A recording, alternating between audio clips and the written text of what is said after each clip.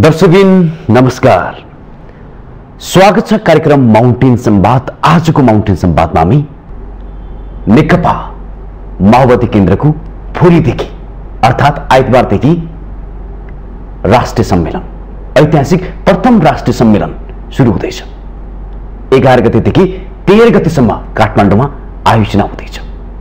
त्यो सम्मेलनले के साँच्चीकै वैचारिक हिसाबले उत्कृष्ट बन्न सक्ने सम्भावना छ?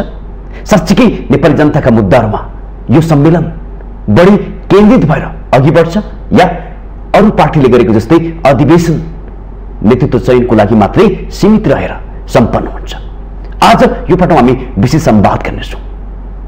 हिजो बसेको अर्थात् शुक्रबार बसेको नेकपा माओवादी केन्द्रको स्थायी कमिटीमा पदाधिकारीको संख्या बढाउने अर्थात् 15 पुर्याउने भन्ने जुन किसिमको बहस भएको छ, के साँच्चीकै अब पदाधिकारीको संख्या बढ्ने हो या के हो?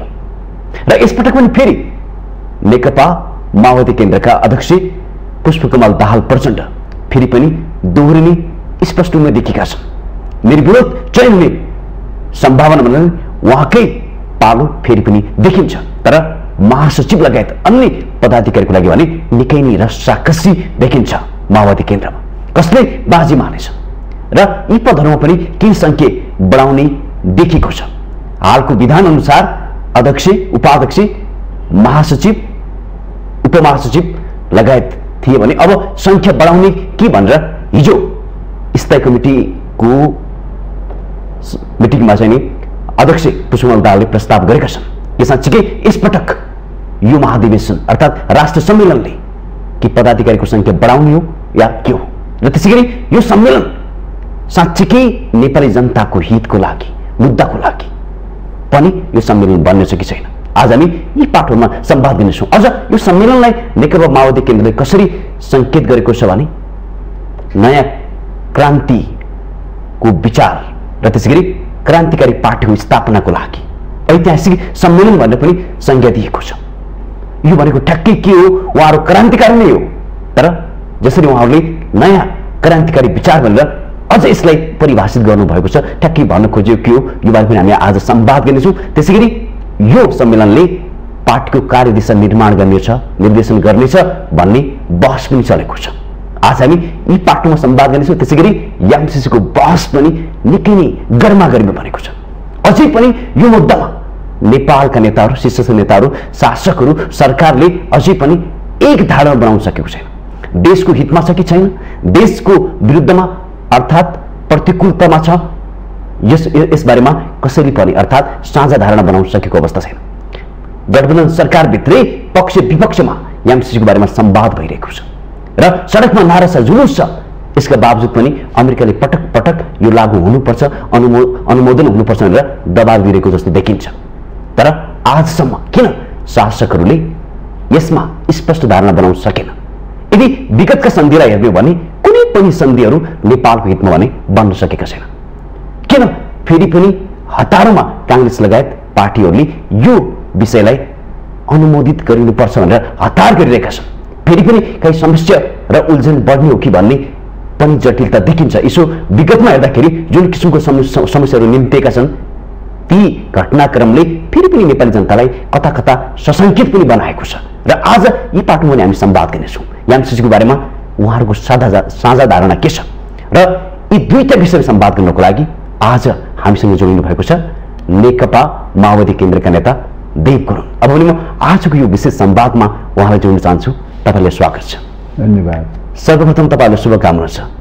धन्यवाद। अब के कुरा अघि मैले जोडिसकेँ, यो ऐतिहासिक राष्ट्रिय सम्मेलन साँच्चीकै वैचारिक सम्मेलन हो कि मात्रै नेतृत्व चयनको सम्मेलन हो? यो मुख्यतः वैचारिक सम्मेलन नै हो। कम्युनिस्टहरूको सम्मेलन भनेर भनेको अब खास गरिकन महाधिवेशन, दुईटा महाधिवेशनको बिचमा आवश्यकता अनुसार बीचमा राष्ट्रिय सम्मेलन गर्ने परम्परा छ र विधानले पनि त्यही व्यवस्था गरेको छ र त्यो अनुसार खास इस्युलाई लिएर सम्मेलन गर्ने गरिन्छ। अब अहिले सम्मेलन गर्नुपर्ने इस्यु भनेर भनेको मुख्यतः मुलुकको राष्ट्रिय राजनीतिक परिस्थितिमा भइरहेको अदलाबदली स्थिति, अन्तर्राष्ट्रिय परिस्थितिमा भइरहेको फेरबदल यो सबै परिस्थितिमा पार्टीले कुन प्रकारको नीति अवलम्बन गर्दाखेरि उपयुक्त हुन सक्छ भन्ने विषयमा आफ्नो पार्टीको नीतिहरूलाई वैचारिक राजनीतिक नीतिहरूलाई समृद्धिकरण गर्ने क्रममा पनि चाहिँ यो सम्मेलनको आयोजना हुन गइरहेको हो। यो अवस्थामा आफ्नो कार्यदिशालाई प्रभावकारी ढङ्गले सशक्त ढङ्गले कसरी अगाडि बढाउने भन्ने यो वैचारिक राजनीतिक प्रश्नमै बढी केन्द्रित भएर सम्मेलनको आयोजना गर्न खोजेको अवस्था हो। दोस्रो कुरा चाहिँ पार्टीको विधान पनि मतलब समृद्धिकरण गर्नुपर्ने आवश्यकता छ। विगत कालमा पार्टी एकता भएर चाहिँ मतलब 3 वर्षसम्मको अवधि चाहिँ एक प्रकारले टोटल तलदेखि माथिसम्म डिफाउन्ड जस्तो अवस्था थियो र कतिपयको एकता हुन सकेन, कमिटीविहीन जस्तो अवस्था थियो। त्यसले गर्दाखेरि पार्टीलाई पनि रिन्यू गर्नुपर्ने आवश्यकता भएको हुनाले विधानलाई पनि समृद्धिकरण गर्ने अन्तरिम विधान तयार गरेर त्यसलाई पनि पूर्णता दिने र अब पार्टीका तल्ला कमिटीदेखि माथिल्लो कमिटीदेखि लिएर तल्लो कमिटीसम्म सेलसम्म नै त्यसलाई पुनर्गठन गरेर नयाँ ताजगी दिनुपर्ने आवश्यकता पैदा भएको हुनाले पनि यो सम्मेलनको आयोजना भएको अवस्था हो। संगठनहरूले तल्ला कमिटीहरू लगभग सबै बनिसके, प्रदेशसम्म मतलब वडादेखि लिएर प्रदेशसम्म, सेलदेखि लिएर प्रदेशसम्मका संरचनाहरू सबै बनिसक्यो। अब केन्द्रीय राष्ट्रिय सम्मेलनले केन्द्रीय समितिमा पनि त्यसलाई पनि पूर्णता दिने।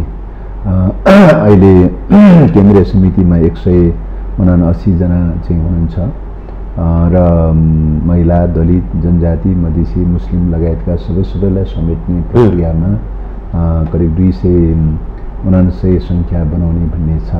त्यसलाई पूर्णता दिनका लागि पनि यो सम्मेलनको आयोजना हुन गइरहेको अवस्था हो। त्यसकारणले वैचारिक राजनीतिक प्रश्न पनि हो र संगठनको प्रश्न पनि हो। दुईटै प्रश्नलाई केन्द्रबिन्दु बनाएर चाहिँ यो सम्मेलन चाहिँ गर्न अघि बढ्छ अवस्था हो। तपाईँले के सोध्न चाह्यो भने तपाईँहरू क्रान्तिकारी नै हो, नेपालमा क्रान्ति गर्दै आएको पार्टी नेकपा माओवादी, फेरि तपाईँले के संज्ञापन दिनुभएको छ भने नयाँ क्रान्तिकारी विचार र क्रान्तिकारी पार्टी निर्माण भनेर संज्ञा दिनुभएको छ। यो भन्न खोजेको के हो ठ्याक्कै भन्दाखेरि अब मार्क्सवाद लेनिनवाद माओवाद भनेको विज्ञान सम्मत विचार हो।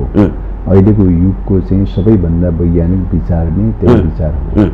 विज्ञान सम्मत विचार भनेको स्थिरतामा रहँदैन, यो गतिको आफ्नो नियम छ, गतिशील रहन्छ, परिवर्तनशील रहन्छ। त्यसकारणले सामाजिक आर्थिक उत्पादन सम्बन्धको जगमा पैदा भएका वर्गहरू र ती वर्गहरूको बिचमा चल्ने वर्ग सङ्घर्ष, त्यसका वर्गहरूका स्वरूपहरू, त्यसमा चल्ने वर्ग सङ्घर्षका स्वरूपहरू यो अदलाबदली भइरहन्छ, यो फेरबदल भइरहन्छ।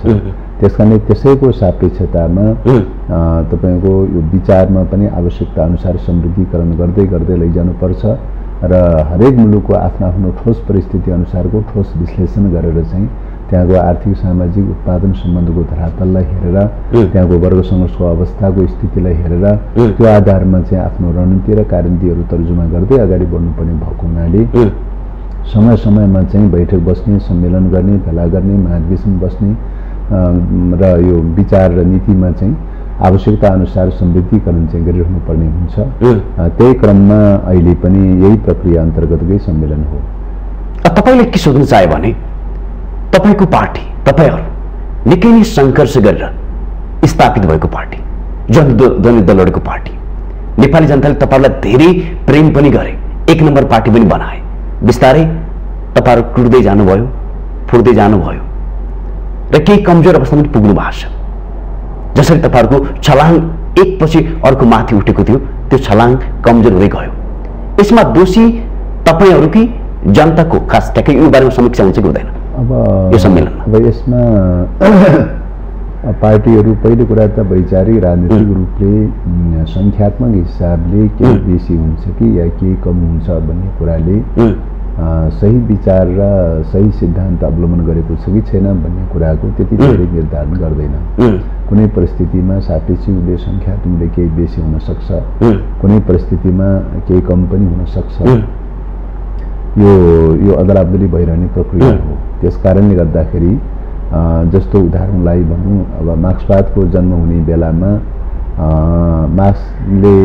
मार्क्सको कालमा हेर्ने हो भने सायद त्यो बेलामा युरोपमा टोटली पुँजीवादी प्रणाली थियो र पुँजीवादी चिन्तन प्रभावकारी थियो त्यो बेलामा र त्यो बेलामा मार्क्सवादको पक्षमा समाजवादको पक्षमा साम्यवादको पक्षमा कुरा गर्दाखेरि मार्क्सलाई एक प्रकारले पुँजीवादीहरूले एक प्रकारले खेद्ने प्रकारको स्थिति पनि थियो हैन उहाँ एक्लै लड्दै लड्दै लड्दै आउनुभयो वैचारिक फाँटमा लड्दै आउनुभयो पछि एङ्गल्स थपिनुभयो वैचारिकले दुवै मिलेर चाहिँ वैचारिकले अभियान सुरु गर्नुभयो केही मजदुरहरूको बिचमा थोरै थोरै चाहिँ मजदुर सङ्गठनहरू बनाउने प्रक्रिया सुरुवात भएको थियो त्यो बेलामा सत्ता सरकार भन्ने कुरो त धेरै टाढाको विषय थियो त्यस्तो अवस्थाबाट विचारको विकास भएको अवस्था हो र त्यस्तै गरिकन नेपालको सन्दर्भमा हेर्ने हो भने पनि अब विगत कालको पञ्चायत कालको स्थिति हेर्ने हो भने सम्पूर्ण पञ्च नेपाली सम्पूर्ण नेपाली पञ्च भन्ने अवस्था थियो कम्युनिस्टहरू केही सीमित मात्रामा केही युवाहरू केही बुद्धिजीवीहरूको बिचमा मात्रै सीमित रहेको अवस्था थियो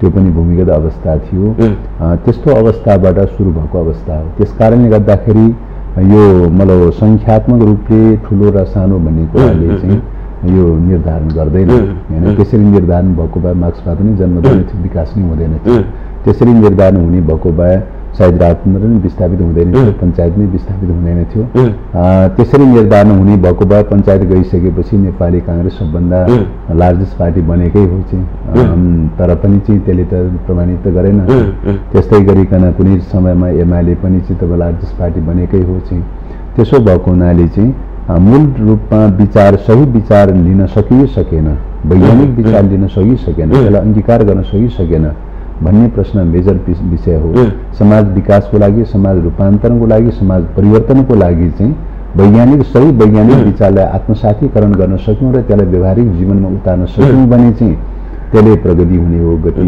पैदा गर्ने हो रूपान्तरण हुने हो र सही विचारलाई आत्मसातीकरण गर्न सकेनौं भने संगठन रूपले ठुलो सानोको रूपले चाहिँ त्यति धेरै महत्त्व राख्छ भन्ने लाग्दैन यसको पनि थोरै भूमिका त हुन्छ तर त्यो भूमिका सहायक भूमिका हुन्छ मेजर भूमिका चाहिँ हुँदैन म फेरि पनि जोडिहालेँ तपाईले अघि पनि भन्नुभयो यो वैचारिक सम्मेलन पनि हो भन्दाखेरि अब के जोडिहाल्छु फेरि तपाईले अर्को कुरा पनि एउटा दोस्रो कुराको बारेमा पनि म चाहिँ जान्छु अब विगत कालमा पार्टीहरू विभाजन भए भन्ने प्रश्न पनि उठाउनु अब निश्चय पनि विचार गतिशील र परिवर्तनशील भएको हुनाले चाहिँ कतिपयले विचार अंगीकार गर्ने क्रान्तिकारी विचार मालेमवादलाई अंगीकार गर्ने पनि हुन्छ विचार छोड्ने पनि हुन्छ छोड्ने र ग्रहण गर्ने आन्दोलनमा व्यक्तिहरू पात्रहरूमा अदलाबदली भइरहन सक्छ उदाहरणको लागि भन्नुस् बाबुरामजीले कम्युनिस्ट आन्दोलन नै छोड्नुभयो कम्युनिस्ट पार्टी नै छोड्नुभयो मार्क्सवाद लेनिनवाद माओवाद नै छोड्नुभयो अब विचारै छोड्नेहरूको सन्दर्भमा चाहिँ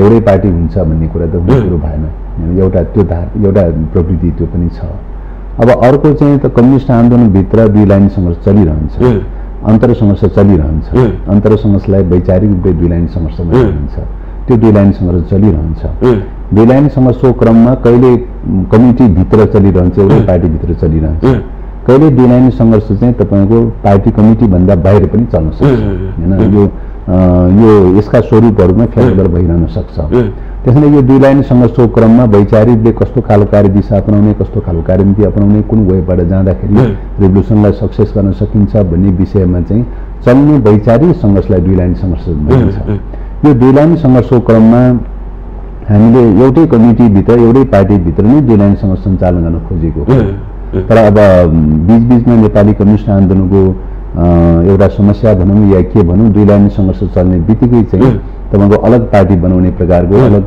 समूह बनाउने प्रकारको अथवा विभाजन हुने प्रकारका केही प्रवृत्तिहरू पनि देखा परेछ यो पनि दुई लाइन सङ्घर्षकै एउटा स्वरूप चाहिँ हो त्यसकारणले त्यस्तो हामीले चाहिँ सोचेको चाहिँ त्यस्तो प्रकारको दुई लाइन सङ्घर्ष सायद एउटै कमिटी भित्र एउटै पार्टी भित्रै चलाउनु पर्छ अलग अलग पार्टी बनाएर हुँदैन भन्ने मान्यता चाहिँ हामीले स्थापित गर्न खोजेका छौं रुसको पार्टी हेर्दाखेरि चीनको कम्युनिस्ट पार्टी हेर्दाखेरि विश्वका अरू मुलुकहरूको कम्युनिस्ट पार्टीहरू हेर्दाखेरि सामान्यतया दुई लाइन सङ्घर्ष चाहिँ चल्नुपर्छ त्यो अनिवार्य हो पार्टीको जीवनको लागि दुई लाइन सङ्घर्ष अनिवार्य शर्त हो तर दुई लाइन सङ्घर्षको स्वरूप चाहिँ तपाईको एउटै कमिटी भित्र एउटै पार्टी भित्र सञ्चालन गर्दाखेरि नै त्यो चाहिँ इफेक्टिभ हुन्छ बाहिर चाहिँ सार्वजनिक रूपले चाहिँ अलग थलग प्रकारको पार्टी बनाएर दुई लाइन सङ्घर्ष चलाउँदाखेरि चाहिँ त्यसले चाहिँ कति गति पैदा गर्छ भन्ने कुरा यो विचारणीय पाटो हो त्यसो भएको हुनाले हामीले एउटै पार्टी भित्रको दुई लाइन सङ्घर्षमा केन्द्रित गर्नुपर्छ वैचारिक मतभेदहरू हुने सन्दर्भमा चाहिँ त्यसरी लैजानुपर्छ भनेर भनिरहेका छौं त्यसकारणले गर्दाखेरि यो विषयमा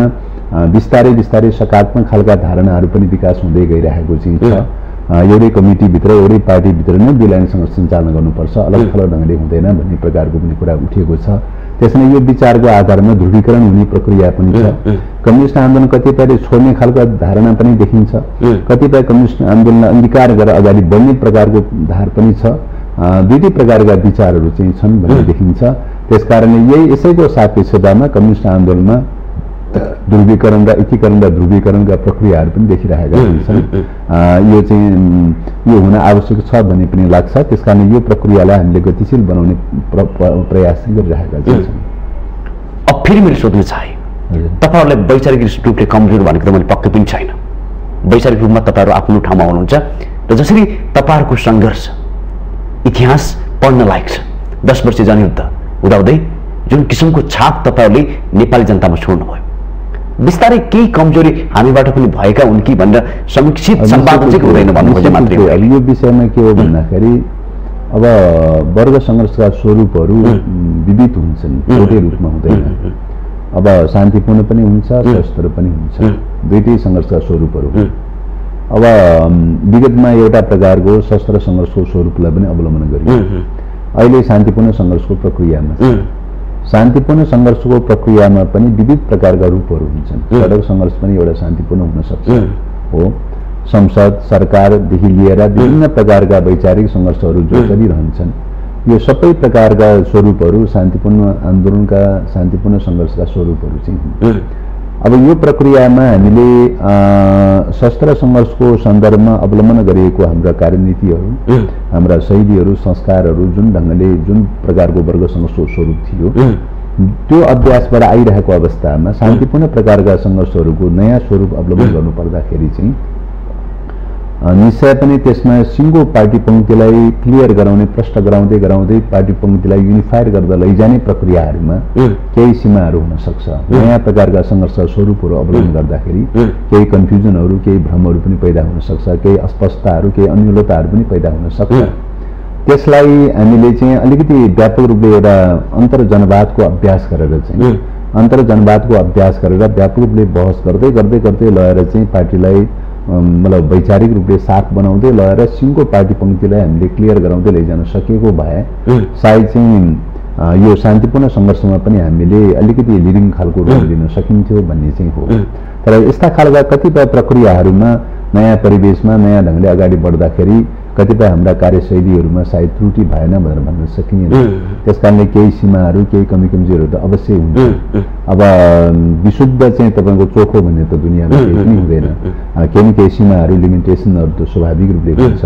यी लिमिटेसनहरूका बावजुद पनि मूल रूपमा वैचारिक रूपले सही दिशा पक्रेको छ, सही संघर्षकै बाटो पक्रेको छ पक्रेनलाई चाहिँ। तर त्यसलाई अझ परिष्कृत बनाउने प्रक्रिया, परिमार्जन गरेर परिष्कृत बनाउने प्रक्रियामा चाहिँ सायद सीमाहरू, कमी कमजोरीहरू अवश्य रह्यो भन्ने देखिन्छ। मैले यो संवाद किन जोडेको भने तपाईहरुको त्यहाँ के पनि उल्लेख छ भने यसले कार्यदिशा निर्माण गर्नेछ भन्ने भने भएर मैले यो जोड्नु खोजे मात्रै हो। अब कार्यदिशा त त्यही नै हो। कार्यदिशा भनेको संघर्षको स्वरूप के हुन्छ भन्ने हो, कुन वेमा जाने भन्ने कुरा। राजनीति रणनीति भनेको पोलिटिकल दिशा के हो भन्ने कुरा हो हैन, कहाँ पुग्ने लक्ष्य भन्ने हो। अहिलेको सन्दर्भमा पोलिटिकल दिशाको हिसाबले भनौँ, राजनीतिक दिशाको हिसाबले भन्नु पर्दाखेरि चाहिँ सामन्तवाद एक अर्थमा विस्थापित भएको छ। राजतन्त्रको विस्थापनाबाट चाहिँ अब पुँजीवादी प्रणाली जस्तो स्थापित भएको छ। तर यो पुँजीवादी प्रणाली चाहिँ एकाधिकार दलाल पुँजीवादी प्रणाली स्थापित भएको छ। राष्ट्रिय औद्योगिक पुँजीवादी प्रणाली स्थापित हुन सकेका छैन। त्यसकारणले एकाधिकार दलाल पुँजीवादी प्रणालीलाई विस्थापित गरेर चाहिँ राष्ट्रिय औद्योगिक पुँजीको जग बसालेर चाहिँ मात्रै हामी समाजवादी क्रान्ति गर्न सकिन्छ। त्यसकारण पुग्ने लक्ष्य चाहिँ हामीले समाजवादी क्रान्ति हो। समाजवादी क्रान्ति सम्पन्न गर्नुपर्ने हाम्रो रणनीति हो चाहिँ, रणनीतिक लक्ष्य हो चाहिँ। तर त्यहाँ पुग्नका लागि चाहिँ अहिले चाहिँ जो एकाधिकार दलाल पुँजीवाद छ त्यसलाई विस्थापित गरेर राष्ट्रिय औद्योगिक पुँजी स्थापना गरेर अगाडि बढ्नुपर्छ भन्ने चाहिँ तपाईको यो प्रक्रियामा समाजवाद उन्मुख प्रकारको प्रक्रियामा पोलिटिकली रूपले यो कोर्समा लागिरहेको अवस्था हो। अब यो कोर्समा लाग्दाखेरि कार्यदिशा भनेको संघर्षको स्वरूप के हुन्छ, कुन वेबाट जान्छ भन्ने पनि हो। त्यो कार्यदिशा भनेको अहिले चाहिँ को परिस्थितिमा, अहिले संविधान परिवर्तित प्रकारको परिस्थितिमा हामीले भनेका मुद्दाहरू सबै सम्बोधन नभए पनि चाहिँ एक प्रकारले प्रगतिशील या अग्रगामी संविधान स्थापना जारी भएको चाहिँ छ। यही संविधान चाहिँ सबै दलहरू मिलेर बनेको सम्झौताको रूपमा बनेको हुनाले यही संविधानमा टेकेर यही संविधानमा आधारित भएर चाहिँ शान्तिपूर्ण रूपले पनि चाहिँ यो मतलब परिवर्तन गर्न सकिने रूपान्तरण गर्न सकिने सम्भावनाहरू देखिन्छ। तर यो सम्भावना रहँदासम्म चाहिँ यही संविधानमा टेकेर यही संविधानकै कोर्स अनुसार चाहिँ अगाडि बढ्नुपर्छ भन्दै चाहिँ निर्वाचनका प्रक्रियाहरू अवलम्बन गर्ने, संसदका प्रक्रियाहरू अवलम्बन गर्ने, सरकारका प्रक्रियाहरू अवलम्बन गर्ने, यो सबै प्रक्रियाहरू अवलम्बन गर्दै हामी अगाडि बढिरहेका छौँ। यो प्रक्रिया के हो त भने परिस्थिति अनुसार कहिले सडक सङ्घर्षमा पनि जानुपर्ने स्थिति आउन सक्छ, कहिले सदनमा कहिले सडकमा चाहिँ सबै परिस्थिति अनुसार अवलम्बन गर्नुपर्ने हुन्छ। त्यसो भएको हुनाले अहिलेको परिस्थितिमा सडकदेखि सदनदेखि सरकारसम्मका यो सबै चाहिँ संविधानले मार्गचित्र अवलम्बन गरेका मार्गचित्रलाई अवलम्बन गर्दै यही स्वरूपलाई अवलम्बन गर्दै अगाडि बढ्नुपर्छ भन्ने चाहिँ अहिलेको तत्कालको कार्यनीति हो, कार्यदिशा पनि हो यो चाहिँ हैन। त्यस कारणले गर्दा यो कार्यदिशालाई चाहिँ अझ परिष्कृत गर्दै गर्दै लगेर चाहिँ प्रभावकारी बनाउनुपर्छ, सशक्त बनाउनुपर्छ भन्ने क्रममा पनि हामी लागिरहेका छौँ। अब मैले के जोड्न खोजेँ भने धेरै साथीहरू तपाईँहरूका विचलित भएर गए, उहाँहरूको बारेमा के संवाद हुन्छ जोड्ने पहल हुन्छ के? मैले अघि थोरै सङ्केत गरेँ। अब यहाँ मलाई दुईटा वर्गीकरण गर्नु जरुरी छ। एउटा वर्गीकरण के त भन्दाखेरि मैले अघि बाबुरामजीको नाम दिएँ, उहाँले मार्क्सवाद लेनिनवाद माओवाद नै छोड्नुभयो, कम्युनिस्ट पार्टी नै छोड्नुभयो। त्यस कारणले उहाँसँगको चाहिँ वैचारिक सङ्घर्ष मार्क्सवादी लेनिनवादी अथवा कम्युनिस्ट आन्दोलनभित्रको वैचारिक सङ्घर्ष भएन हैन। अरू पुँजीवादी पार्टीहरूसँग अरू सामन्तवादी पार्टीहरूसँग जे प्रकारको धेरै ठाउँ पुगिसक्नु भयो उहाँ त त्यहाँ पुगिसक्नु भएको छ। त्यस कारणले कम्युनिस्ट आन्दोलनभित्रको विषय परेन उहाँसँगको। त्यस्तै गरिकन बादलजीको चाहिँ इस्युको चाहिँ सन्दर्भमा के पर्यो भन्दाखेरि नाम त उहाँले कम्युनिस्ट पार्टी भनिरहनु भएको छ, ओलीजीको नेतृत्वमा कम्युनिस्ट पार्टी भनिरहनु भएको छ। तर अब घटनाक्रमले के देखियो भन्दाखेरि चाहिँ तपाईँ दुई पटकको संसद विघटन, राज्यका अङ्गहरू चाहिँ असंवैधानिक राज्यका अङ्गहरू कब्जा गर्ने कुरा, अदालतदेखि लिएर न्यायालयदेखि लिएर संविधानलाई भताभुङ पार्ने खालका चाहिँ जो ट्रेन्ड टेन्डेन्सीहरू देखियो, त त्यो ट्रेन्ड टेन्डेन्सीले अहिले प्राप्त गरेको उपलब्धि पनि सिद्ध्याउने, समाप्त गर्ने र मुलुकको राष्ट्रिय अस्मितालाई पनि अहिलेको अन्तर्राष्ट्रिय परिस्थितिमा राष्ट्रिय अस्मितालाई पनि समाप्त गर्ने प्रकारको देखियो। त्यसकारणले यो मुद्दा चाहिँ हेर्दाखेरि वर्ग सङ्घर्षको मुद्दा जस्तो देखियो। कम्युनिस्ट आन्दोलनभित्रको चाहिँ अन्तर सङ्घर्षको मुद्दा भन्दा पनि, विलायन सङ्घर्षको मुद्दा भन्दा पनि वर्ग सङ्घर्षको मुद्दा देखियो। त्यस कारणले हामी अग्रगमन र प्रतिगमनको मुद्दा उठाएर सडक आन्दोलन गर्नुपर्ने स्थिति पैदा भयो। अब यो अग्रगमन र प्रतिगमनको चाहिँ मुद्दा सम्पन्न छुट्याउन नसक्नु भनेको के हो त भन्दाखेरि यो चाहिँ कम्युनिस्ट आन्दोलनभित्रको अन्तर सङ्घर्षको विषय भन्दा पनि त्यो पनि एक प्रकारले वर्ग सङ्घर्षसँग जोडिएको विषय भयो। अहिलेसम्म त्यही लाइनमा हुनुहुन्छ, त्यो विचारमा परिवर्तन भएछ भने भोलि पुनर्विचार गर्ने कुरा भयो। अन्यथा उहाँको मुद्दा पनि कहाँ पुग्यो भने नाम कम्युनिस्ट पार्टीको लिएको भए तापनि घटनाक्रमले यो बीचका घटनाक्रमहरूले ओलीजीको नेतृत्वको चाहिँ क्रममा चाहिँ जो घटनाक्रमहरू हेर्दाखेरि चाहिँ उहाँ अग्रगमन र प्रतिगमनको दिशामा चाहिँ अथवा प्रतिगमनको दिशामा पक्षगामी दिशामा गइरहेको देखिन्छ। त्यसकारणले दुई लाइन सङ्घर्ष भनेको कम्युनिस्ट पार्टीभित्र तपाईँको कहिलेकाहीँ उग्रपन्थी लाइन पनि देखा पर्छ, कहिले दक्षिणपन्थी लाइन पनि देखा पर्छ, कहिलेकाहीँ दायाँ झुक्ने कहिलेकाहीँ बायाँ झुक्ने, यस्तो खालको त भइरहन्छ। त्यसलाई हामी दुई लाइन सङ्घर्ष भन्छौँ। तर त्यो ट्रेन्डभन्दा फरक खालको वर्ग सङ्घर्षको मुद्दा, समाजमा चल्ने अग्रगमन र प्रतिगमनको वर्ग सङ्घर्षको मुद्दा भनेको सापेक्षिक सामन्तवादी पुँजीवादी पार्टीहरूसँग त्यस्तो खालको बहस हुन सक्छ र अब उहाँको चाहिँ सङ्घर्षको चाहिँ दिशा त्यहाँ पुगेको देखिन्छ। त्यसले गर्दाखेरि त्यो कम्युनिस्ट आन्दोलनभित्रको अन्तर सङ्घर्षको विषयको रूपमा सीमित छैन। बादलजीले अङ्गीकार गरेको बाटो अहिले कम्युनिस्ट आन्दोलनभित्रको अन्तर सङ्घर्षको विषयको रूपमा देखिँदैन। अब किरणजीले लिएको बाटो, विप्लवले लिएको बाटो र त्यसपछि गएर चाहिँ तपाईँको गोपाल किराँती भयो, आकृति भयो लगायतका उहाँहरू पनि सँगै हुनुहुन्थ्यो। त उहाँले लिएको बाटो भनेर यो अन्तर सङ्घर्षको बाटो, दुई लाइन सङ्घर्षको बाटो, माओवाद भित्रकै चाहिँ वैचारिक सङ्घर्षको बाटो, कार्यदिशा कसरी परिष्कृत गर्ने, कुन दिशामा लैजाने, कुन कार्यनीति अवलम्बन गर्ने, कुन गएबाट जाने भन्ने प्रकारको कुरा भनेको कम्युनिस्ट आन्दोलनभित्रको दुई लाइन सङ्घर्षको कुरा हो। त्यो दुई लाइन सङ्घर्षको कुरा चाहिँ के त भने एउटै पार्टीभित्र चाहिँ यो दुई लाइन सङ्घर्ष सञ्चालन गर्नुपर्ने होइन, अलग थलग ढङ्गले जाँदाखेरि यो दुई लाइन सङ्घर्ष इफेक्टिभ हुन सकेन भन्ने चाहिँ हो।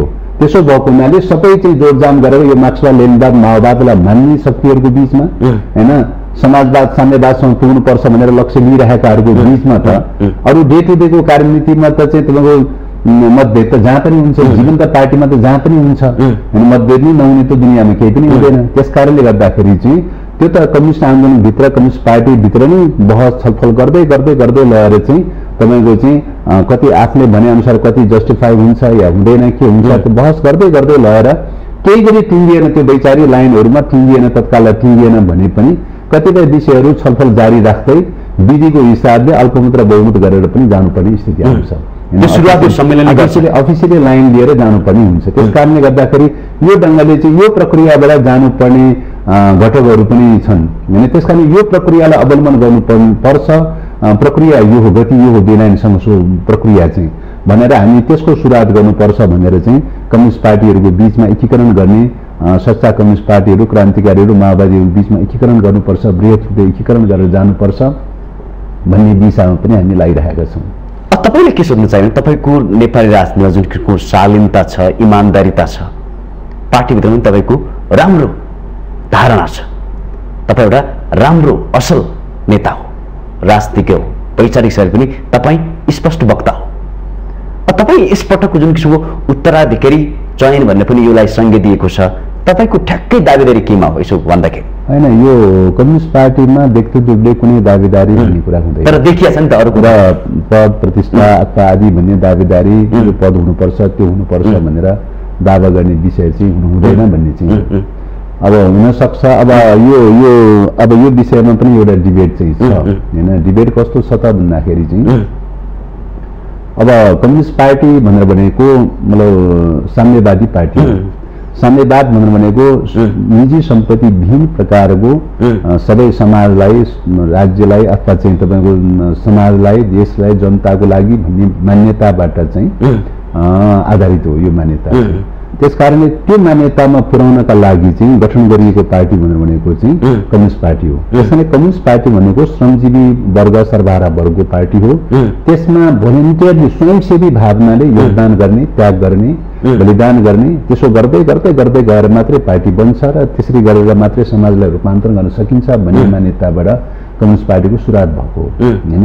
मार्क्सले सुरुवात गर्दाखेरि होस् अथवा एङ्गल्स अथवा लेनिन, चाहे माओ जोसुकै किन नहोस्, पार्टी निर्माण गर्दाखेरि सुरुवात गर्दाखेरि म चाहिँ फल्ना पदमा पुगौँला, ढिक्सना पदमा पुगौँला भन्ने कुरा भन्दा पनि चाहिँ मैले योगदान गरेर चाहिँ पार्टीलाई सशक्त कसरी बनाउने, मैले योगदान गरेर चाहिँ समाजलाई के दिने, समाजलाई कसरी रूपान्तरण गर्ने, परिवर्तन गर्ने, कसरी क्रान्तिलाई सफल पार्ने भन्ने कुरा चाहिँ भोलिन्टियरली रूपले चाहिँ लागेको अवस्था, सुरुवात भएको अवस्था हो। त्यसैले नेपालमा पनि कम्युनिस्ट पार्टी निर्माण गर्ने क्रममा सुरुका चरणहरूमा यही त्याग र बलिदानको भावनाबाट भोलिन्टियरली रूपले सुरु गर्नुपर्छ भन्ने मान्यताबाट सुरु भएको अवस्था हो। अब यो मान्यता करिबन चाहिँ 40-50 को दशकसम्म, झन्डै 60 को दशकसम्म यो मान्यताबाटै धेरै विकास हुँदै आएको अवस्था हो। पछिल्लो समयमा चाहिँ के भयो भन्दाखेरि चाहिँ तपाईँको अब एमाले चाहिँ तपाईँको कसरी लयो त भन्दाखेरि यो मान्यता सुरुको पञ्चायत कालसम्मको चाहिँ मान्यता उहाँहरूको पनि त्यही नै थियो। 50 को दशकदेखि यता आउँदाखेरि उहाँहरूको मान्यता कसरी गयो त भन्दाखेरि चाहिँ पद प्रतिष्ठामा केन्द्रित भएर जाने खालको मान्यता विकास हुँदै गयो होइन। अध्यक्ष हुनालाई लुछाचुँडी हुने, उपाध्यक्ष हुनालाई लुछाचुँडी हुने, महासचिव हुनालाई लुछाचुँडी हुने, हारा लुछा गर्ने, पद र प्रतिष्ठाको चाहिँ अस्वस्थ प्रतिस्पर्धा बढ्दै बढ्दै गयो। अब त्यो पद प्रतिष्ठा केन्द्रित भएर लड्ने प्रकारको चिन्तन भनेको व्यक्तिवाद हो। यो पुँजीवादी पार्टीहरूमा पाइन्छ, जस्तो नेपाली काङ्ग्रेस लगायतका कतिपय पुँजीवादी पार्टीहरूमा पाइन्छ। पदलाई मात्रै केन्द्रबिन्दु बनाउने, प्रतिष्ठालाई मात्रै केन्द्रबिन्दु बनाउने पाइन्छ। पद र प्रतिष्ठालाई मात्रै केन्द्रबिन्दु बनाउँदा त्यो फुलफिल गर्नलाई के गर्छ त भन्दाखेरि चाहिँ उसले पार्टीभित्र गुट बनाउँछ होइन, स्वार्थ समूहहरू बनाउँछ होइन। स्वार्थ समूहहरू बनाउँदै बनाउँदै जान्छ। त्यही स्वार्थ समूहलाई हामी अर्को शब्दमा गुट भनेर भन्छौँ। वैचारिक मतभेद हुँदैन, वैचारिकले फरक खालको धारणा केही देखिँदैन। अब वैचारिक एउटै हो, लाइन एउटै हो, विचार एउटै हो, तर पनि चाहिँ स्वार्थ समूहहरूको जो गुट बनाउँछ र त्यो गुट बनाउँदै बनाउँदै गइसकेपछि पार्टी सिद्धिन्छ। पार्टी भनेको गुटहरूको सम्झौता संरचना बन्छ। त्यस कारणले गर्दाखेरि यो अभ्यास एमाले सुरु गर्यो। गर्दा गर्दा गुटै गुट बन्ने प्रक्रिया पनि त्यहाँ देखा पर्यो होइन।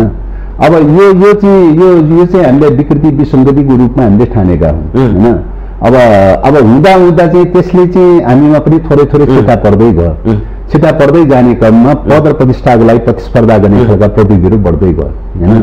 अनि फल्ना पद पाउनुपर्छ, ढिसना पद पाउनुपर्छ दावा गर्ने यो गर्ने खालका प्रविधिहरू बढ्दै गयो चाहिँ होइन। त्यो बढ्दै गयो, त्यसले चाहिँ तपाईँको गुट सिर्जना गर्ने होइन, व्यक्तिवादी गुट सिर्जना गर्ने होइन, स्वार्थ समूहहरू सिर्जना गर्ने, स्वार्थ समूह अनुसारको भयो भने भयो, भएन भने चाहिँ तपाईँको चाहिँ पार्टीलाई चाहिँ तपाईँको चाहिँ निषेध गर्न खोज्ने होइन, दबाब दिने, घेराबन्दी गर्ने, यस्तो खालका चाहिँ तपाईँको ट्रेन्ड टेनिसहरू विकृतिहरू पनि नभित्रिएका होइनन्, भित्रिएका चाहिँ तर त्यो प्रविधि हाबी चाहिँ छैन होइन, त्यो प्रविधि हाबी चाहिँ छैन, कमजोर अवस्थामै छ।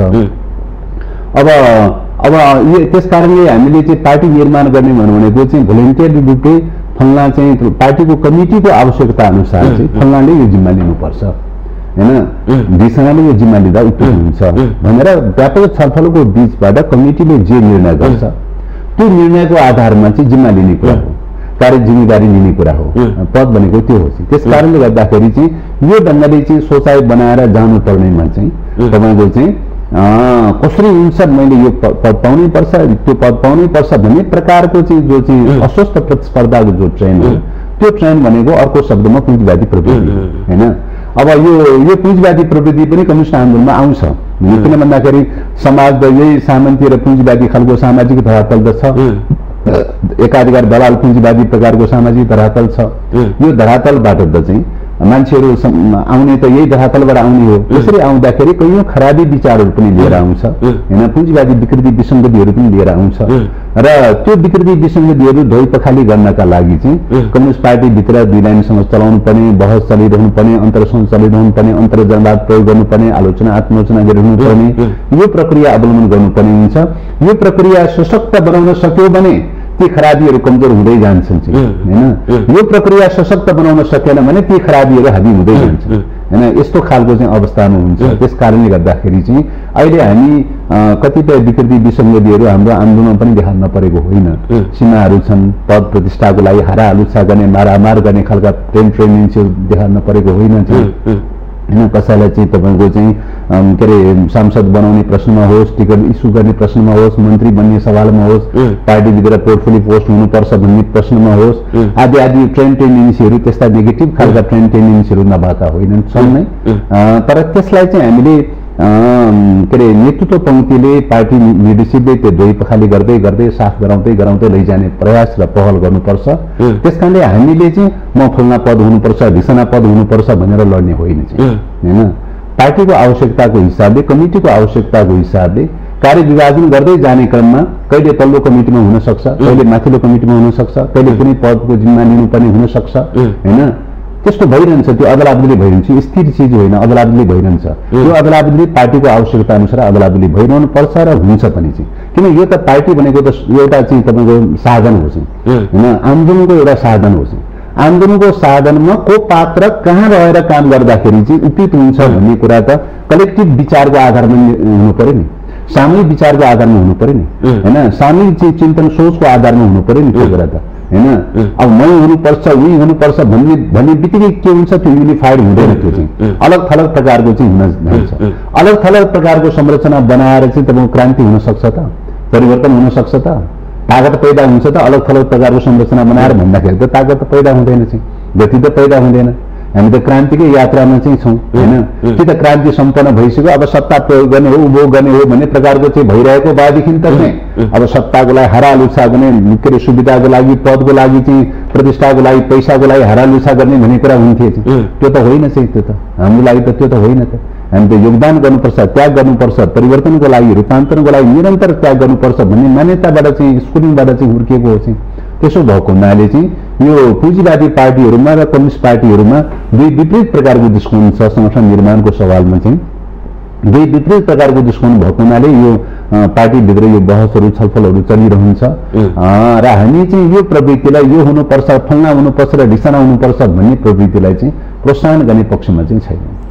अब म केही प्रश्न चाहिँ परिवर्तन गर्न चाहन्छु। तपाईँले शुभकामना हुन्छ राष्ट्र सम्मेलनको, र जसरी एमसीसीको बहस वर्षौंदेखि चलिरहेको छ, यसो हेर्दाखेरि न जनतामै स्पष्ट भएको छन् एमसीसीको बारेमा। अझ तपाईँहरू जस्तो शीर्ष नेताहरू सरकार नै स्पष्ट भएको जस्तो देखिँदैन। फेरि अमेरिकाले अनुदान पनि भनिरहेको छ, तर व्यवहार सन्धि जस्तो देखिन्छ हेर्दाखेरि। हाम्रो संसदभन्दा माथि देखिन्छ। उसले फेरि लग कि लग भनिरहेको छ। नेपाली जनता विरोधमा छन्।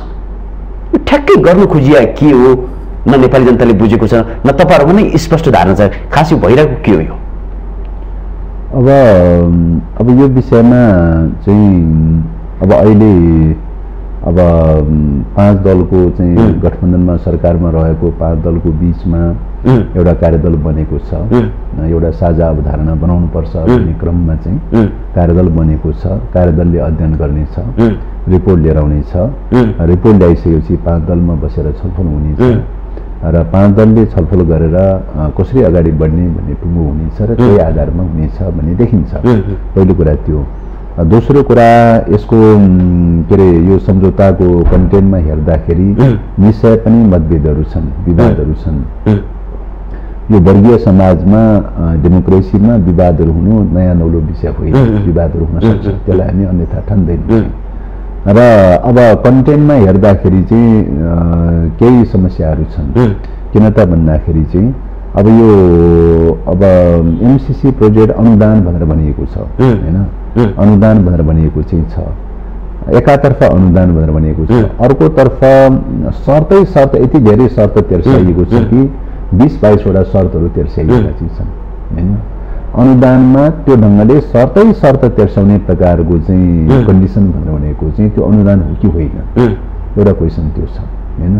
दोस्रो क्वेसन अमेरिकी एम्बेसडरले अस्ति भर्खरै के भन्नुभयो भन्दाखेरि यो त लगानी हो भनेर चाहिँ, इन्भेस्ट हो भनेर भनेको छ हैन। यो त ग्रान्ट होइन, इन्भेस्ट हो भनेर भन्छ। अब हुँदै हुँदै जाने क्रममा चाहिँ तपाईँको चाहिँ अमेरिकाले चाहिँ पछिल्लो समयमा 2017मा सम्झौता गर्दाखेरि त आइपिएस जन्मिसकेका थिएन, आइपिएसको पार्ट भन्ने कुरो भएन। 2019मा चाहिँ जब तत्कालीन परराष्ट्र मन्त्री अमेरिका भिजिट पश्चात चाहिँ उहाँहरूको ब्रिफिङ कुराकानी छलफल पश्चात चाहिँ अमेरिकाले के घोषणा गर्यो त भन्दाखेरि यो आइपिएसको पार्ट हो भनेर घोषणा गर्यो। आइपिएसको पार्ट हो भनेर घोषणा गर्ने बित्तिकै त आइपिएस के हो त भन्दाखेरि यो त सैन्य गठबन्धन हो हैन। चीन, उत्तर कोरिया, रसिया लगायतका चाहिँ एसियाली मुलुकहरूमा जुन खालको एउटा विकासको चाहिँ गति देखिरहेको छ त्यसलाई प्रेसर दिने, घेराबन्दी गर्ने, दबाब दिनका लागि चाहिँ हिन्द प्रशान्त महासागरीय क्षेत्रमा चाहिँ गर्न खोजेको अमेरिकन लबीका चाहिँ मुलुकहरूसँग गर्न खोजेको सैन्य गठबन्धन हो। अब नेपाल त सैन्य गठबन्धनमा जान त सकिँदैन, नेपालको संविधानले दिँदैन, नेपालको परराष्ट्र नीतिले दिँदैन चाहिँ, उनीहरूले सैन्य गठबन्धनको रूपमा चाहिँ लिएर आए। त्यस कारणले गर्दाखेरि चाहिँ अब एकातर्फ सैन्य गठबन्धन भनेर भन्यो, अर्कोतर्फ तपाईँको सम्झौतामा चाहिँ तपाईँको सदनबाट अनुमोदन गर्ने भन्ने कुरा त थिएन। पहिले सुरुमा आर्थिक अनुदान भनेर भन्दाखेरि त आर्थिक अनुदानहरू त सदनबाट अनुमोदन गर्नु पर्दैन थियो, त्यसले सदनबाट अनुमोदन गरिने छैन भनेर देखेर सम्झौता गर्दाखेरि हैन। अब पछि चाहिँ अब सैन्य रणनीति भइसकेपछि अब सैन्य रणनीति लागू गर्नलाई त तपाईँको चाहिँ अब सरकारले एग्री गरेर मात्रै त पुग्दैन, त्यो त नियावली सभा मात्रै हुन्छ। सैन्य रणनीतिको रूपमा काम गर्नलाई त नेपालको संविधान, नेपालको ऐनहरू सबै संसद सबैलाई निष्क्रिय गराउनुपर्छ, सरकारलाई निष्क्रिय गराउनुपर्छ र मात्र सैन्य रणनीति प्रभावकारी ढङ्गले कार्यान्वयन गर्छ। अब यो सबै निष्क्रिय गराउँदा त सदनबाट अनुमोदन गर्नु पर्यो भन्ने भएपछि पछिल्लो समयमा चाहिँ के कुरा लिएर आयो त भन्दाखेरि सदनबाट अनुमोदन गर्नु पर्यो भनेर लिएर आयो। अब सैन्य रणनीतिसँग जोडिएको कुरा, सदनबाट अनुमोदन गर्नुपर्छ भन्ने कुरा र यो पास गर्नुपर्छ, सदनबाट अनुमोदन गर्नुपर्छ भनेर दबाब र घेराबन्दी गरिरहेको कुरा हैन। यो सबै कुराले के बताउँछ त भन्दाखेरि फेरि सम्झौता गर्ने बेलामा यो 5 वर्षको लागि भनेर भनेको छु। 2017मा सम्झौता गर्यो, 2017 देखि त 2021-22 सम्मको लागि हो चाहिँ। तर अब यो असीमित रूपमा चाहिँ जुन ढङ्गले आइरहेको छ टाइम फ्रेम पनि यसले के बताउँछ त भन्दाखेरि यो त सैन्य रणनीति रहेछ भन्ने कुरा जताबाट मापन गर्दाखेरि पनि यो सैन्य रणनीति रहेछ भन्ने कुरा जस्टिफाई हुन्छ। त्यस कारणले गर्दाखेरि यो सैन्य रणनीति भएको हुनाले चाहिँ यो आर्थिक ग्रान्टमा चाहिँ परिणत गर्न सक्ने हो भने चाहिँ हामी अंगीकार गर्न तयारी छौँ। किन भन्दा आर्थिक सहायताहरू त दिनै चलिरहेकै छ, अरू मुलुकहरूसँग पनि सबैसँग चलिरहेकै छ, अरू दात्री निकायहरूसँग पनि चलिरहेकै छ हैन। र आर्थिक रूपमा चाहिँ तपाईँ गरिने खालको ग्रान्टको रूपमा गरिने खालको मोडालिटी छ, डेभलपमेन्टको मोडालिटी छ। विगत कालमा युएसएडसँग पनि एग्रिमेन्ट गरेको हो, जीएफआइडीसँग एग्रिमेन्ट गरेको, एसटीसीसँग, जेटीजेडसँग, जाइकासँग सबैसँग एग्रिमेन्ट गरेको विगत कालमा चाहिँ हैन। अब ग्रान्टको रूपमा आएका एग्रिमेन्टको मोडल एउटा छुट्टै खालको चाहिँ छ।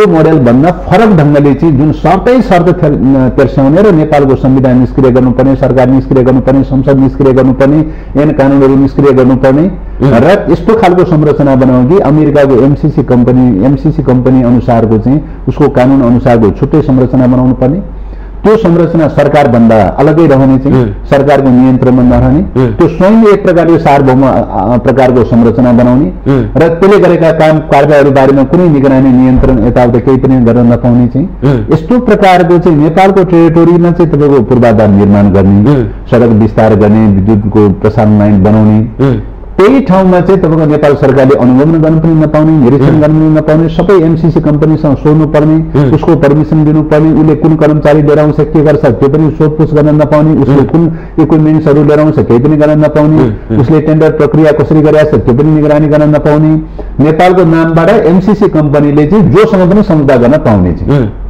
होइन, सम्झौता गर्न पाउने, तर नेपाल सरकारले त्यसको केही पनि गर्न निगरानी नियन्त्रण केही पनि गर्न नपाउने। यस्तो प्रकारको मोडलको चाहिँ एग्रिमेन्ट त अहिलेसम्म त भएको छैन चाहिँ। त्यस कारणले यो एग्रिमेन्ट यस्तो खालको शर्तहरू राख्नुको पछाडिको रहस्य के हो त भन्दाखेरि हेर्दाखेरि देखाउँदाखेरि आफ्नै परियोजना तर गर्न खोजेको यो सैन्य योजना हो भन्ने कुरा देखिन्छ। त्यसकारण यो सैन्य योजनाबाट अलग गरेर चाहिँ आर्थिक योजनामा परिणत गर्ने हो, विशुद्ध आर्थिक योजनामा परिणत गर्ने हो। विगत कालमा चाहिँ युएस एडसँग गरेको एग्रिमेन्टको मोडलमा जाने हो, विगत कालमा डीएफआईडीसँग गरेको एग्रिमेन्टको मोडलमा जाने हो, जाइका जेटीजेडसँग गरेको एग्रिमेन्टको मोडलमा जाने हो भने ठिक छ, यो स्वीकार्य छ। होइन त्यो मोडलमा नगइकन सैन्य रणनीतिको चाहिँ मोडलमा लैजाने हो भने यो स्वीकार गर्न कठिन छ होइन, यथास्थितिमा स्वीकार गर्न कठिन छ, स्वीकार गर्न सकिँदैन भनेर भनेको। त्यस कारणले गर्दाखेरि त्यसको लागि आर्थिक मोडलमा लान तयारी हुने कि नहुने त भन्ने विषयमा अहिलेसम्म अमेरिका चाहिँ तयारी भइरहेको छैन आर्थिक मोडलमा लानका लागि होइन, आर्थिक प्रोजेक्टको रूपमा लानलाई तयार भइरहेको छैन।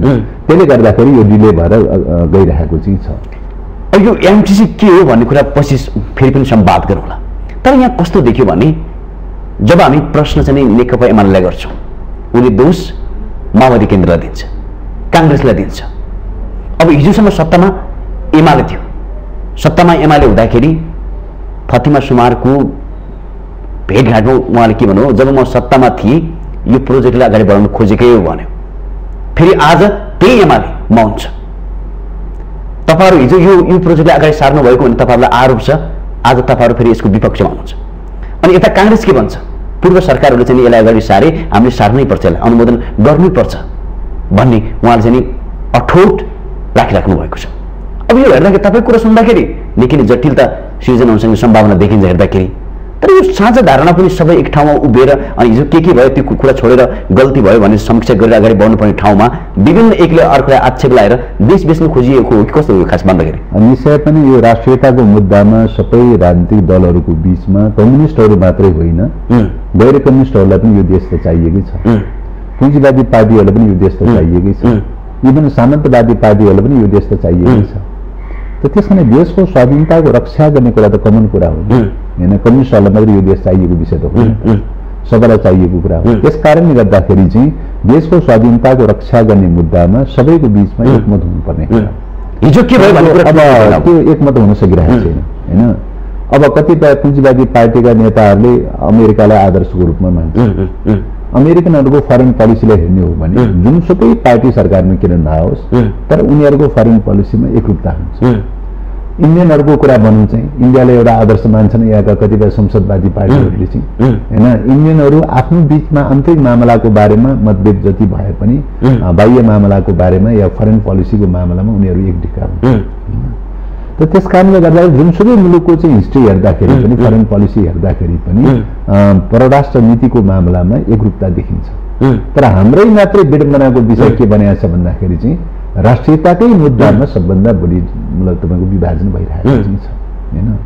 अब त्यो किन त भन्दाखेरि चाहिँ तपाईँको यो एकाधिकार दलाल पुँजीवाद भनेर भनेको चाहिँ दलाल पङ्क्ति तयार गर्ने प्रकारको उत्पादन सम्बन्ध हो, आर्थिक उत्पादन सम्बन्ध हो। यो सामाजिक आर्थिक उत्पादन सम्बन्धले विभिन्न स्तरका दलालहरूको नेटवर्क तयार गर्छ र त्यो दलालहरूको नेटवर्कले के गरिदिन्छ भने सोच्ने चिन्तन र सोचमा चाहिँ स्वाधीन बन्ने स्वविवेक बन्ने भन्ने कुराको चिन्तनलाई विस्तारित गरिदिँदो रहेछ। त्यसले के गर्छ भन्दाखेरि के गर्दाखेरि दलाली गर्दाखेरि आफूले चाहिँ पद पाइन्छ, पैसा पाइन्छ होइन, के गर्दाखेरि मालिकहरूलाई रिजाउन सकिन्छ भन्ने प्रकारको चिन्तन हुन्छ। स्वत चिन्तन, स्वाभिमान चिन्तन हुँदैन, दलालीको चिन्तन हुन्छ। यही दलालीको चिन्तनले गर्दाखेरि के भन्छ भने मालिकहरूले जे भने त्यही टोमसराउन गर्ने प्रकारको चिन्तन हो। समस्या त त्यो हो नि। त्यसो भएको हुनाले चाहिँ यो एक प्रकारले अर्को शब्दमा भन्ने हो भने यो राष्ट्रिय आत्मसमर्पणवादी चिन्तन हो, दलालीको चिन्तन हो हैन, यो गद्दारीको चिन्तन पनि हो चाहिँ हैन। त्यस कारणले गर्दाखेरि चाहिँ यो यही चिन्तनले गर्दाखेरि अब सैन्य योजनाको रूपमा ल्याइरहेको चाहिँ छ हैन। आर्थिक योजना हो भने चाहिँ आर्थिक मोडलमा किन जान तयारी भएन हैन। सैन्य योजनाको मोडलमा किन ल्याइयो, क्वेसन त त्यो हो नि। सैन्य योजनाको मोडलमा आइरहेको चाहिँ छ। अब त्यही पनि चाहिँ आर्थिक ग्रान्ड हो भनेर चाहिँ उसले सैन्य योजना भनेर आइपीएसको पार्ट हो भनेर भन्छ अमेरिकाले। अब यहाँ चाहिँ दलाली गर्ने क्रममा कहाँको आइपीएसको पार्ट हुनु, यो त चाहिँ आर्थिक योजना हो भनेर भन्छ हैन। त त्यस्तो प्रकारको दलालीको पनि एउटा सीमा हुन्छ भन्ने लाग्छ। यो हदै दलाली गर्ने खालको चिन्तन प्रवृत्तिको पराकाष्ठा हो भन्ने देखिन्छ। त्यस कारणले गर्दाखेरि चाहिँ यो चिन्तनले गर्दाखेरि चाहिँ अब सैन्य योजना भित्रने बित्तिकै के हुन्छ त, एमसीसीको नाममा सेना लिएर आयो कि हतियार लिएर आयो, नेपालले चेक गर्ने ठाउँ कहाँ छ देखाउनु पर्यो नि त। नेपाल सरकारले चेक गर्ने ठाउँ देखाउनु पर्यो नि त, नियन्त्रण गर्ने ठाउँ देखाउनु पर्यो नि त। यो सम्झौता गर्ने बित्तिकै तपाईँ नेपाल सरकारले केही पनि गर्न पाउँदैन। यो सम्झौता गर्ने बित्तिकै संसद हात बाँधिन्छ, संसदले केही पनि गर्न पाउँदैन हैन। यो सम्झौता गर्ने बित्तिकै तपाईँ के छ त, संविधान योसँग राज्यको हदसम्म संविधान निष्क्रिय हुन्छ, सर्वोच्च अदालतले केही पनि गर्न पाउँदैन हैन। अनि के अरे संसद पनि हात बाँधिने, सर्वोच्च अदालत पनि हात बाँधिने, अनि सरकार पनि हात बाँधिने, सबै राज्यका मेजर अङ्गहरू हात बाँधिने भइसकेपछि चाहिँ अनि सार्वभौम अधिकार अर्काको हातमा पुग्ने भइसकेपछि चाहिँ सेना लिएर आए पनि तपाईँ केही गर्न सक्नुहुन्न, हतियार लिएर आए पनि केही गर्न सक्नुहुन्न हैन। अनि चाहिँ भनेपछि त चाहिँ मुलुकको स्वाधीनता त खण्डित भएर गयो त। नेपालको संविधानले नेपालको स्वाधीनता त खण्डित गर्न पाइँदैन भनेर भनेको छ नि हैन। नेपालको चाहिँ स्वाधीनताको रक्षा गर्ने, नेतृत्व गर्ने, अगुवा गर्ने जिम्मेदारी त कार्यकारी प्रमुखलाई अथवा चाहिँ कार्यकारी मन्त्री परिषदलाई दिएको छ जिम्मा त। अब उसैको सार्वभौम अधिकार खण्डित हुने ढङ्गले चाहिँ सम्झौता गरेर आउँछ अब चाहिँ हैन। त्यस कारणले गर्दाखेरि चाहिँ यो चाहिँ तपाईँको सार्वभौम अधिकार खण्डित गर्ने कुरा हो। सार्वभौम अधिकार खण्डित गर्ने गइसकेपछि के हुन्छ त, विदेशी सेना आउँछ। विदेशी सेना आइसकेपछि नेपाल जस्तो एउटा चाहिँ तपाईँको भूपरिष्ठ मुलुकमा, भूराजनीतिक परिवेशमा रहेको चाहिँ एउटा सानो मुलुकमा तपाईँको चाहिँ विदेशी सेना आएर बस्ने बित्तिकै के हुन्छ त भन्दाखेरि चाहिँ ऊ त चुप लाएर सेल्टर लिएर बस्न आउने त होइन त। यहाँ त उसले त छिमेकीहरूको विरुद्धमा कुनै न कुनै कारवाही गर्नलाई आउने हो चाहिँ, युद्ध मैदान बनाउनलाई चाहिँ तपाईँ बेस एरिया बनाउनलाई आउने हो चाहिँ हैन। अब बेस एरिया बनाएर चाहिँ बस्न थाल्ने भइसकेपछि छिमेकीहरूले सहन्छ त भन्दाखेरि त सहँदैन। उसले पनि आफ्नो टेरिटोरीको रक्षाको लागि उसले पनि त चाहिँ प्रतिकार गर्नुपर्ने स्थिति आउँछ। भनेपछि नेपाल चाहिँ के हुन्छ भने द्वन्द्वग्रस्त क्षेत्र बन्छ। अफगानिस्तान जस्तो द्वन्द्वग्रस्त क्षेत्र बन्छ, सिरिया जस्तो, लिबिया जस्तो अथवा चाहिँ लेबनान जस्तो यस्तो द्वन्द्वग्रस्त क्षेत्र बन्छ हैन। र द्वन्द्वग्रस्त क्षेत्र बन्ने बित्तिकै के हुन्छ, जुन सेनाले चाहिँ तपाईँ अक्युपाई गर्यो नेपाली टेरिटोरी, त्यही सेनाको हातमा सार्वभौम अधिकार चाहिन्छ। अब हामीसँग नेपाली जनताको हातमा सार्वभौम अधिकार रहँदैन। यहाँ मर्ने, मारिने, नरसंहार हुने चाहिँ नेपाली जनता पर्छ। नेपालका गाउँहरू, नेपालका बस्तीहरू, नेपालका बजारहरू पर्नेवाला चाहिँ छ, ध्वस्त हुने चाहिँ त्यो हुनेवाला छ हैन। सार्वभौम अधिकार अर्काको हातमा जाने। त्यस कारणले गर्दाखेरि यो नेपालको राष्ट्रिय स्वाधीनताको निम्ति अत्यन्तै ठुलो घातक चाहिँ प्रस्ताव हो, सम्झौता हो। त्यसमा यो संशोधन नगरिकन, यो आर्थिक योजनामा परिणत नगरिकन त्यतिकै यसलाई एक्सेप्ट गर्न सक्ने अवस्था देखिँदैन। अब अन्त्यमा हामी ऐतिहासिक प्रथम राष्ट्रिय सम्मेलनको पूर्व सन्ध्यामा छौँ। सबै शुभचिन्तकहरूलाई के भन्न चाहनुहुन्छ र त्यसै गरी एमसीसीको स्पष्ट धारणा के माओवादी केन्द्र? अब मैले एमसीसीको बारेमा त अघि नै भनिसकेँ र अहिले टोटलमा भन्नुपर्दाखेरि नेपालमा अहिले जुन के अरे मुलुकको परिस्थिति जुन अवस्थामा छ अहिले हिसाबले पनि अत्यन्तै खतराको अवस्थामा छ, जोखिमको अवस्थामा छ। यो संविधान बच्छ कि बच्दैन, अहिलेको लोकतान्त्रिक गणतन्त्र बच्छ कि बच्दैन भन्ने प्रकारको स्थितिमा छ। नेपालको स्वाधीनताको रक्षा पनि यो नेपाललाई रक्षा गर्न सकिन्छ सकिँदैन भन्ने चाहिँ एक प्रकारले दोषान्तमा चाहिँ छ। नेपालको हिस्ट्रीमा राजाले शासन गरेको 250 वर्षको हिस्ट्रीमा पनि त्यस्तो खालको सङ्कट पैदा भएको थिएन। राणाहरूले चाहिँ शासन गरेको 104 वर्षसम्मको चाहिँ राणा कालमा पनि त्यस्तो सङ्कट पैदा भएको थिएन। र अहिले चाहिँ जुन प्रकारको सङ्कट पैदा भएको छ, यो सङ्कटले चाहिँ देश बच्छ कि बचाउन सकिन्छ सकिँदैन भन्ने प्रकारको दोषान्तमा छ। त्यसकारणले सच्चा देशभक्तहरू, सच्चा राष्ट्रवादीहरू, कम्युनिस्टहरू, क्रान्तिकारीहरू सबै एक ढिका भएर देश बचाउने प्रक्रियामा अहिलेको प्राप्त डेमोक्रेटिक राइट्सहरूको रक्षा गर्दै देश बचाउने प्रक्रियामा लाग्न सक्यो भने नेपालको भविष्य उज्जवल छ। होइन चाहिँ अब यो प्रक्रियामा सबै कम्युनिस्टहरू, सबै देशभक्त राष्ट्रवादीहरू एक दिक्का हुन सकेन भने देश चाहिँ ठुलो खतरामा, जोखिममा गइरहेको छ। हस्, पक्कै पनि तपाईँले भने जस्तै देशप्रति जवाबदेही व्यक्तित्वहरू, स्वाभिमानहरू एक ठाउँमा उभिएर के साँचो हो, के यथार्थ हो, कि देशको हितमा हो भनेर अघि बढ्नुपर्ने आजको आवश्यकता छ। त्यसैगरी फेरि पनि राष्ट्रिय सम्मेलनको लागि धेरै धेरै शुभकामना दिँदै यो संवादको लागि पनि यसको लागि पनि धेरै धेरै धन्यवाद दिँदै विराम चाहन्छु। नमस्कार। दर्शकबिन, पक्कै पनि जुन किसिमको सहमति, जुन किसिमको संवाद एमसीसीको बारेमा भइरहेको छ, यो बारेमा सबैले समीक्षित हुनुपर्ने आजको आवश्यकता छ। धेरै पटक नेपालमा सन्धि भए, सम्झौता भए, त्यो कहिले पनि देशको हितमा हुन सकेन। त्यसकारण अब पनि हामी यदि समीक्षित हुन सकेनौँ भने फेरि देशमा ठुलो सङ्कट आइपर्नेछ।